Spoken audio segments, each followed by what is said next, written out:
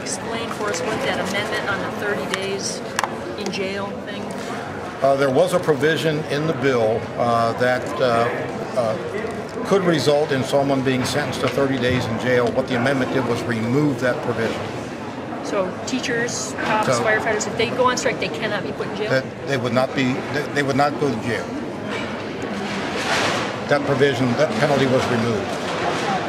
And what does the split in your caucus say about this bill?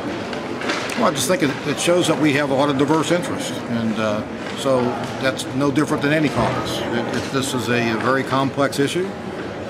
We have members who represent very diverse parts of the state, very diverse constituencies, and I think the vote reflected that. Any surprises? I mean, did you expect 17-16? No surprises. No, I think it's been pretty consistent. I think those people who doubted us, I've been saying for 3 weeks, we had the votes to pass the bill, and I think we proved that today. Biggest concern seems to be about the whole replacement for binding arbitration and the way you're going to settle these impasses.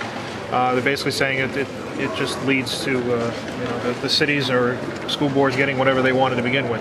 Well, that issue was debated very thoroughly by Senator Jones. It was discussed with Senators Grindell and Senator Seitz in particular. So we did consider the judicial option. But it's important to remember, too, that judges do not have the authority to appropriate tax money. And what that provision would do would give them the authority to appropriate tax money.